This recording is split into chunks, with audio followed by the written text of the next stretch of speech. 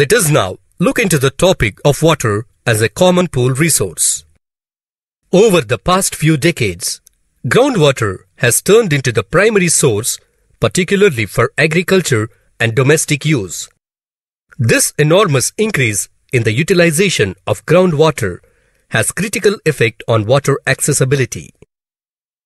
Most of the latest laws on groundwater in many states are outdated and improper, as they were formed during an era when groundwater was a minor source of water.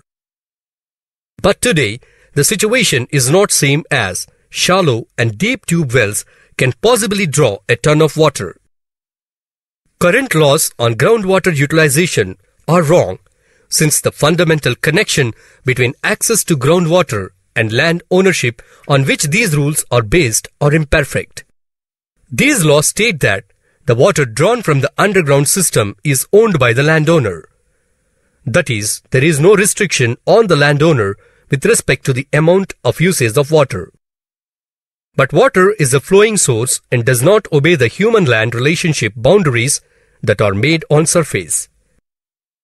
Water extracted from a single tube well depends on the underground rock formation, recharge from rainfall or surface water.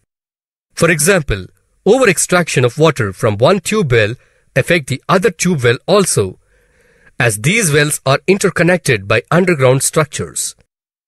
In order to get a clear-cut understanding, consider air blowing over a plot of land. It is always in a flow and can never be constrained within a boundary, just like water.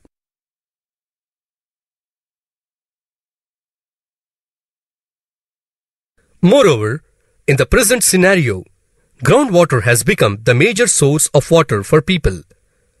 More and more extraction of water affects the availability of water for future generations. Thus, water should be considered as a collective pool resource that is meant for all the people. Underground water should be considered as a public property, just as roads, rivers, and parks. Regulation on this concern is necessary, but is not very easy to implement.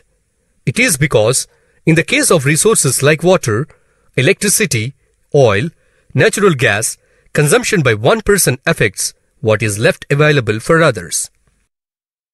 In fact, in spite of the presence of these serious issues, many state governments increased the power subsidies for groundwater extraction.